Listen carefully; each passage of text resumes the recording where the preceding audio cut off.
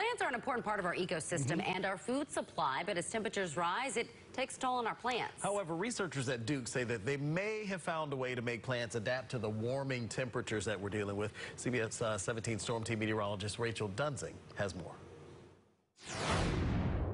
But plants can make a difference, and especially healthy plants in a warming climate. But our warming climate is having an impact on plants. Over the last 10 years, Duke University's Dr. Sheng-Yang He and other researchers have been studying plants and the impact warmer temperatures have. What we discovered there is the plant immune system.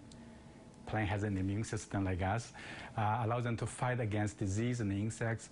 The immune system doesn't really function very well at high temperature. Specifically, a protein that the plant produces to protect itself is not produced when temperatures are too warm, leading the plant to be vulnerable and produce less yields. This is a key point in the next phase of their research. Once we find that, we will come up with a solution to make plant to produce that protein even at a high temperature, and therefore plant can now defend against diseases and insects. So it's a new thing that no one else has done that before. And the research is critical not just because of climate change, but also because of population growth.